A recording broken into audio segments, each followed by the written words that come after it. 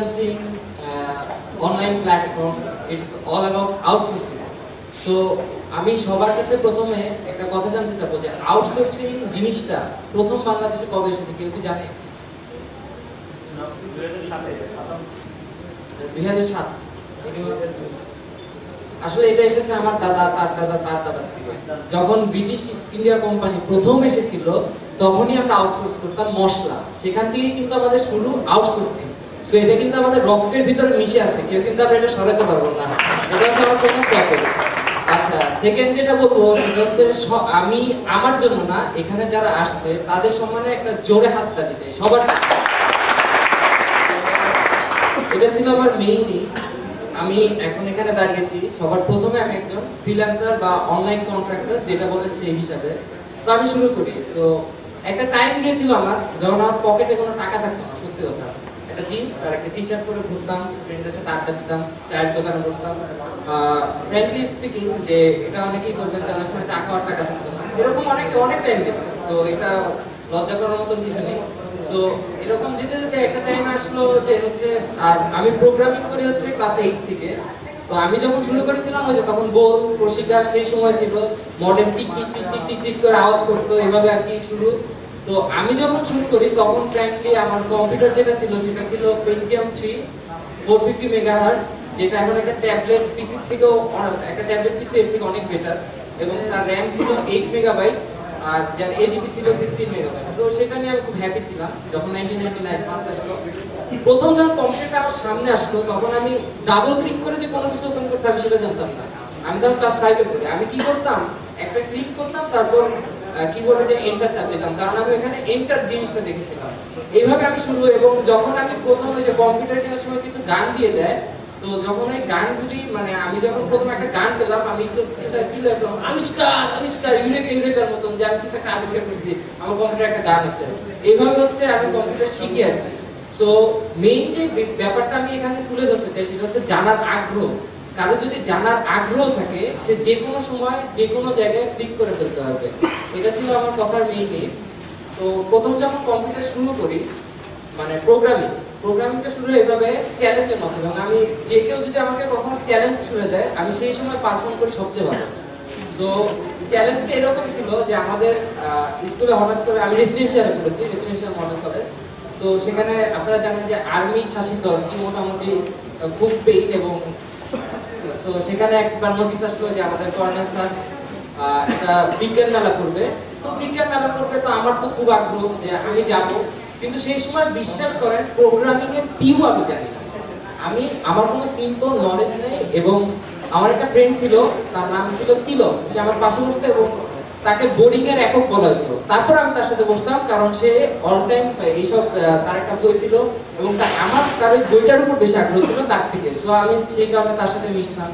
তো এইভাবে তিলককে বললাম যে তুই তো অনেক সফটওয়্যার বানিয়েছিস, তো আয় আমরা দুজন মিলে একটা প্রজেক্ট জমা দিই। সেটা ছিল বাংলা মিডিয়া প্লেয়ার।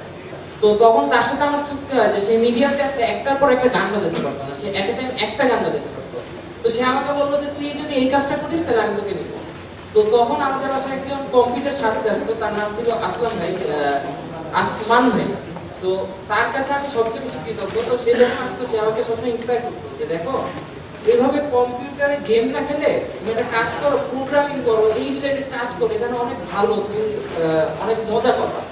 সো আমি তার কাছে কন্ট্যাক্ট করি যে ভাই আপনি তো বলছিলেন আপনি প্রোগ্রামিং করেন, প্লিজ আমাকে এই কাজটা করুন। ওই যে সে আমার ফোন রাখলো, তারপর এই পর্যন্ত আমি আর তার কোনো খোঁজ খবর পাইনি। তো তারপর আর কি বিজ্ঞান মেলা হলো। তো আমি নিজে খুব হিমিলেট ফিল করছিলাম যে আমি যে কন্ট্যাক্টে গেছিলাম সেই কন্ট্যাক্টটা আমি ফুলফিল করতে পারলাম না আমার ফ্রেন্ডের সাথে। তারপর আমরা সায়েন্স ফেয়ারে ফার্স্ট হই। তো ফার্স্ট হয়ে কিন্তু আমার এখানে শেষ হয়ে যায়নি। আমার মাথায় সবসময় ঘুরতো যে আমি এখন কি করবো আমার এটা মিলাইতে হবে। আমার এখনো মনে আছে যে আমি দিনে সেই সময় 19 ঘন্টা কম্পিউটার সামনে বসেছিলাম, টানা একটানা। এবং 19 ঘন্টা টানা কাজ করার পর আমার মনে হচ্ছে যে আমার মাথা ঘুরতেছে। আমি যখন বিছানায় শুতাম এরকম একটা কন্ডিশন যে আমি আকাশে ভাসতেছি, এরকম একটা বিষয়। তো তারপরেও পারিনি। এবং ব্যাপারটা এরকম যে আমাদের ক্লাসে এই একটা সাবজেক্ট থাকে, নাম হচ্ছে কৃষি বিজ্ঞান।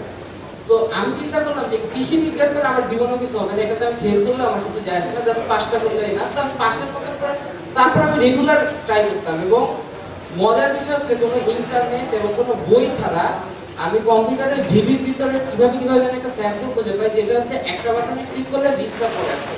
তখন আমার মাথায় এই তো পাইছি, লিস্টটা যখন নিচে আসবে তখন আরেকটা গানও বাজবে। এখান থেকে আমি তখন ওই কোডটা ধরেই করি। এবং আমার এখনো মনে আছে কৃষি বিজ্ঞান পরীক্ষার আগে 2001 সালে অথবা দেখবেন যে আপনারা যে প্রচুর কুয়াশা পড়তো, মানে রেসিডেন্সিয়ালের মাঠে এক হাত দূরে কিছু দেখা যেত না, এখন ঢাকা শহরে এমন দেখা যায় না।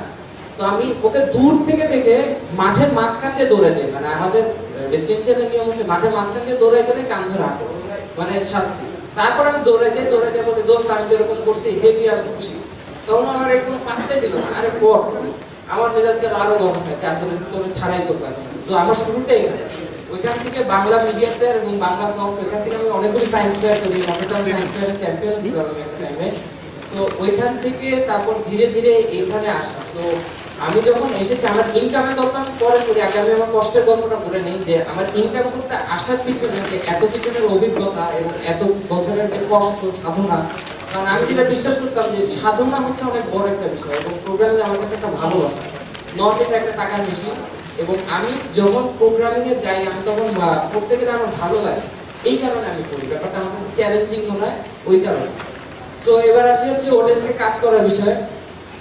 8 বছর কষ্ট করছি। তো আমার এখন আওয়ারলি রেট হওয়া উচিত, যদি আমি এক্সপেক্ট করি তাহলে $50, ঠিক আছে। তো আমি ফার্স্টে এটা এক্সপেক্ট করিনি। আমি প্রথমে বিট করি এমন একটা প্রজেক্টে, ফিক্সড প্রাইস প্রজেক্ট, সেটাতে ছিল বাজেটে দিয়েছিল $5। তা $5 বিট করলাম, কারণ কাজটা আমার করতে বেশিক্ষণ না, 10 মিনিট লাগলো।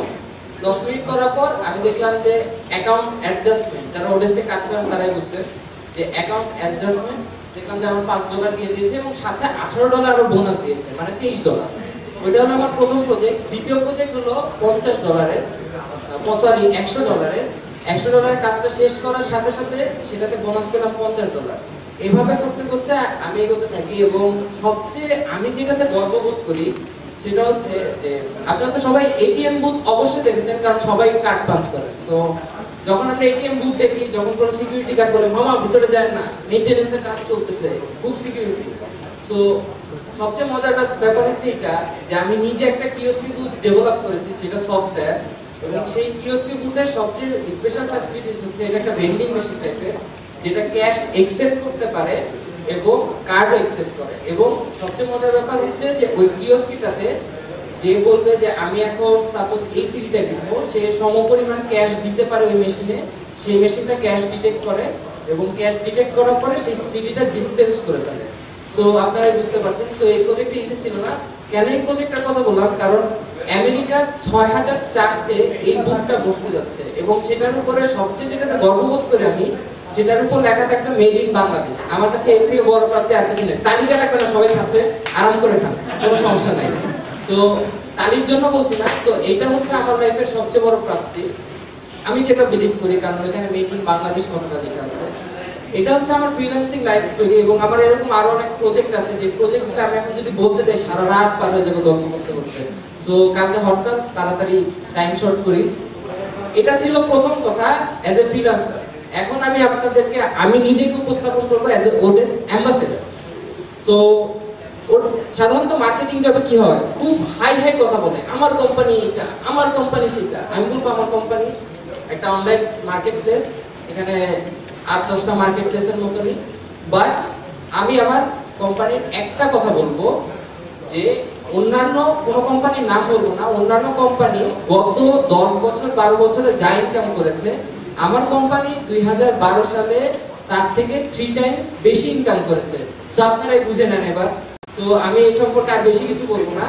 এবং আজকে আমি আপনাদের জন্য আরেকটা সারপ্রাইজ নিয়ে এসেছি। আপনারা জানেন যে আমি খুব সারপ্রাইজ প্রিয়, মানুষকে সারপ্রাইজ দিতে খুব পছন্দ করি অল টাইম।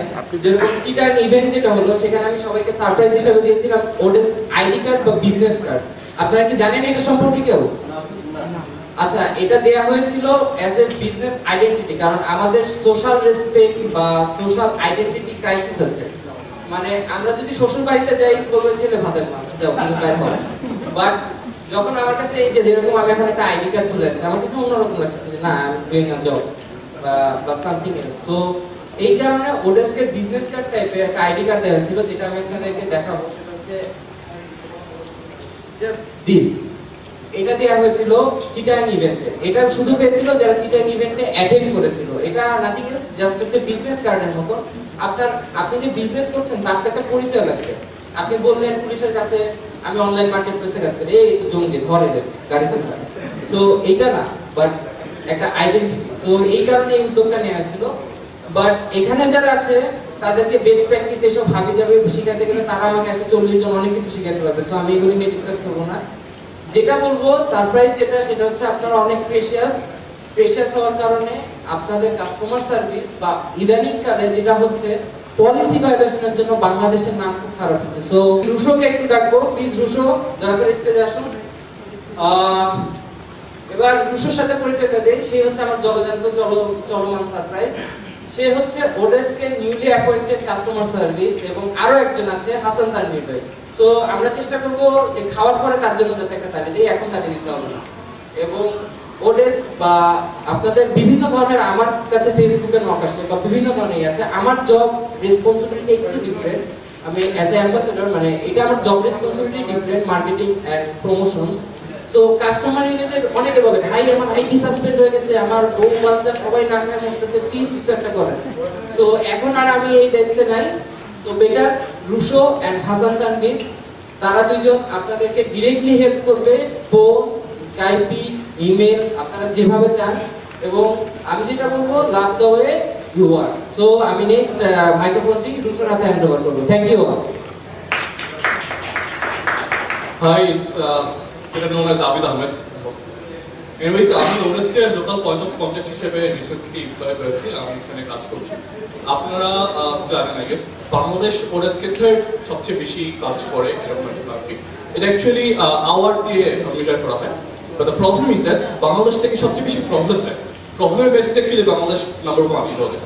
সো ওডেস বাংলাদেশের জন্য একজন local point of contact actually দুজন অ্যাপয়েন্ট করেছে।